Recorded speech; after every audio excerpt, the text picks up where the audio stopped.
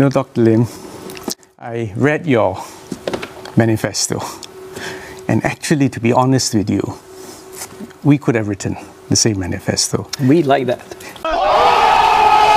So thanks for the question, Dr. Balakrishnan. I think the kind of meta point that is being asked is that whether we are in fact just equivalent to the PAP. And I think we have often emphasized in the Workers' Party that we do not necessarily object to policy just because of the sake of objection.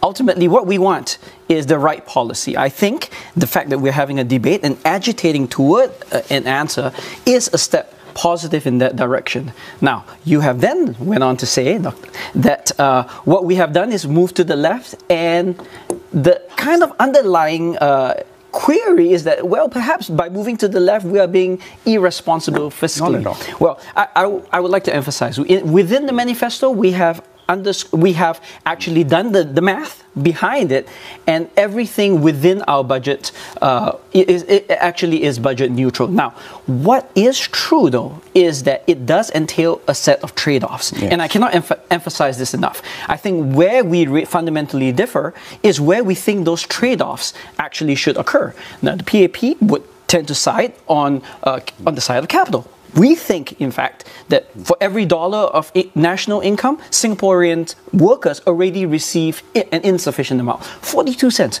compare that to 55 cents in Japan, and much higher in other high-income countries. And we think that a rebalance of that kind of share of labor income is ultimately necessary. Very good. So I will likewise ask Dr. Balakrishnan a meta question. Sure. And the meta question is this: you have listed all the policies, and I agree with the spirit of the policies, which is the PAP has put in one of the largest stimulus policies post-COVID-19. Yes. But how much has the PAP actually evaluated the efficacy of its policies? And I ask this in the context of things that were already raised. Dr. Chi mentioned that productivity, in spite of the fact that since 1972, the PAP has tried to raise productivity unsuccessfully. You talk about the progressive wage model, but yet, as Mr. Yuan pointed out, we are still in a position where we still see the elderly. Get to your question very soon. And that is the question. It is how much the PAP has actually estimated the efficacy of the policies it rolls out, because I would have lack of confidence that their big budget might actually do the job. Well, thank you. Well, so I'm going to start by thanking Mr. Yuan. I agree absolutely that a very big part of social mobility is ensuring that we take care of those that have already contributed to our economy and our society in the years where they were putting in the effort. So we absolutely need to take care of our elderly that lives among us. I had shared previously in other fora that it is really a crime that we see the elderly continue to feel that they have to work in order to have make ends meet.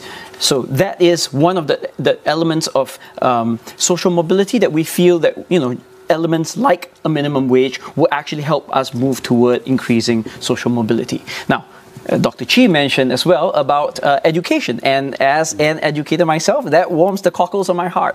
But unfortunately, we have moved away. When I was in school, we used to have an educational system where really there was equality of opportunities. But if you look at the schools now, you don't see that, and Dr. Chi mentioned one of the elements where we can actually bring about greater equality by ensuring that the schools that are not the elite schools actually get a disproportionately higher amount of educational spending. Now, the other element which we feel strongly about is decreasing class sizes, because I think this ironically ends up penalizing students that are in large classes and are forced to take lessons, additional lessons out of the classroom in the form of private tuition.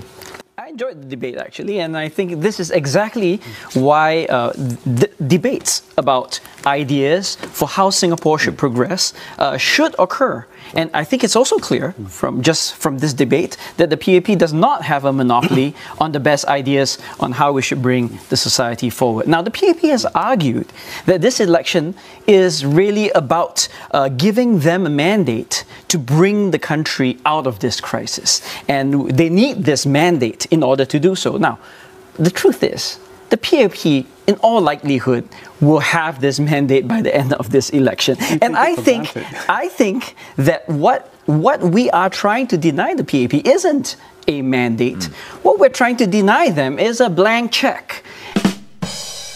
And that is what I think this election truly is about, so that we can actually have this kind of debates, not just in a constrained form over a table, but actually in the forum which was designed for this, which is Parliament. So if you believe, and I call on voters, if you believe in having all voices heard, if you believe that we succeed only when we have sound and rational debate about what matters, if you believe in the essence of a democratic modern society for the 21st century, then we ask that you make your vote count and that you will vote for the Workers' Party.